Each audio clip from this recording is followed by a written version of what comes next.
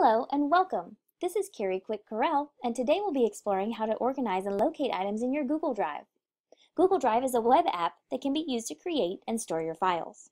Before we get started, don't forget to subscribe to our channel by clicking our logo during the video. Also, feel free to give us feedback or check out our related videos by clicking the pop-up cards in the upper right-hand corner. To get started, let's talk about the basic structure of Google Drive and compare it to something you're already familiar with. And that's your good old computer desktop screen. We're all familiar with organizing our computer desktop screen. Whether we are organized and every time we create a file, we name it and place it neatly in a folder, or whether our desktop is just slam-packed with all of the files we've ever created. Either way, let's take a look at Google Drive, which is very similar to a computer desktop, and keep that in mind as we go through. Keep that analogy in thinking how Google Drive works very similar to the way that you save and organize items on your computer's desktop. The benefit of Google Drive over your computer desktop is that when you save files here, they're accessible on any device. So I can get to my files here on my computer. I could go to a different building on a different computer, log in and see my Drive files. I could log in on my cell phone and get my files there as well. So my Drive definitely has benefits over your computer desktop. Once you're in my Drive, if you're anything like me, my desktop is the one that is quite full of icons. So similarly, my Google Drive had hundreds and hundreds of files just hanging out here on this screen.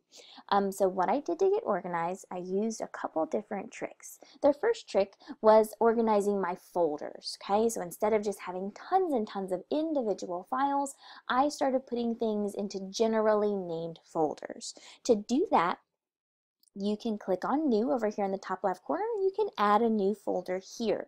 You can give your folder a name and then create your folder.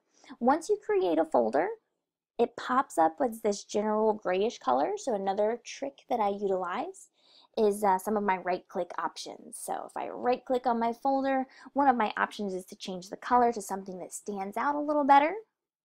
I can rename my folder with that right-click option.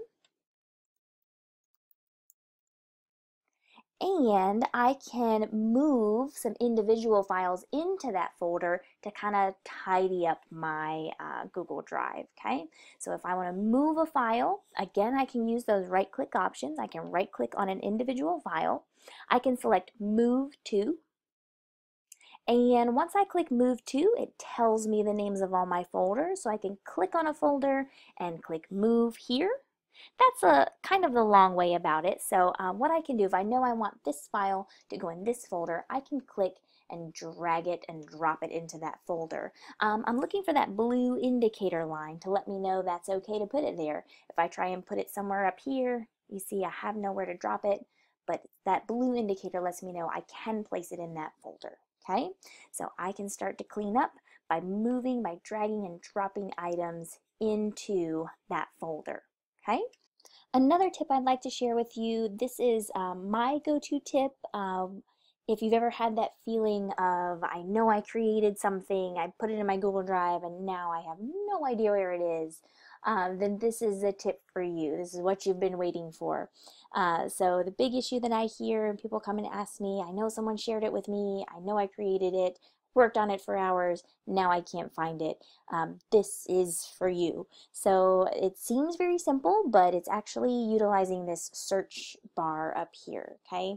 So again, seems really simple, but we're really going to dig into this here to find exactly what you're looking for. So let's say I am looking for a file. I know I created it after Kagan training. It was something with Kagan. As I start to type the letters in, so I'm going to search for a key term, and you notice as I start typing, as I start putting in the letters, it's populating a list of anything that has those letters, from contact emails to documents that you see below here, anything that has that keyword. Now, some people feel inclined to start to search through this list, but that's going to get really frustrating. This is just a real quick reference list. Google hasn't really searched through everything, so I would encourage you, don't look for it in this list. Just type in your keyword that you're looking for and then hit enter. Once you've hit enter, Google Drive has now searched every corner of my Google Drive. It has searched in the shared with me folder, it has searched in the starred folder, it's searched in folders I didn't even know I had, and it has populated this page of the most relevant items for my search, okay? So again, my search word was Kagan, and it's sorted here by relevance, okay? So it doesn't really look like I can click on it, but you see when I hover over the word relevance, it kind of highlights it gray. So I can click relevance, and I can sort by relevant titles. So you'll see what pops up first are items with my keyword Kagan in the name. If I scroll down, the less relevant items, so this item might not have Kagan in its title, however, it must have the word Kagan somewhere within that file. So it's not just searching titles, it's searching for that keyword anywhere. So that's sorted by relevance. I can also sort by last modified, and then that will give me items that deal with this keyword, and also it's things that I've edited recently, okay? So my last modified items. So you can sort and filter there. If Kagan is not specific enough for you, if you're like, yeah, it's not going to help, I really forgot, I don't know what it's called at all, then we can use the search bar's advanced features, okay? To do that, I'm going to click on this drop-down arrow that's attached to my search bar. And here, if I know it has the word Kagan in it, and I know that it was a presentation, then I can click these drop downs and I can get real specific here. So I can look for a Kagan presentation. If I know it was a doc, maybe I was taking notes, I know it's in a doc, I can search a document. If I know it was a PDF file that someone shared with me, I can search specifically for just PDFs. So I can pick my file type here. And so now it's going to look for presentations that have my keyword. If I know that I made it, so in those situations where you're like, I spent 3 hours last night working on this and now it's gone, I can say that it's owned by me. I made this, I worked on it, I know it was a presentation, I know it's got that word in it. And so now it's going to drill down my search more specifically. If I have a guess which area it's in, I can even search here. So if I know it was in my drive, if I know it was in a team drive, or if it was in shared with me, I can get more specific with this drop down. If I think I accidentally threw it away, I can search my trash, I can search my starred area. If I know I worked on it last night, then I can say yesterday. I worked on it yesterday, help me find it. So I can get really, really specific here. You can see that my keyword goes in the box that says has the words. So it's not just searching titles, it's searching for this word wherever it may be. So at this point, with what I've clicked on, it is searching for files owned by me that are a presentation that contain that keyword. I can click search. And now I've drilled down to more specifically only presentations where I am the owner and it has this keyword in it, okay?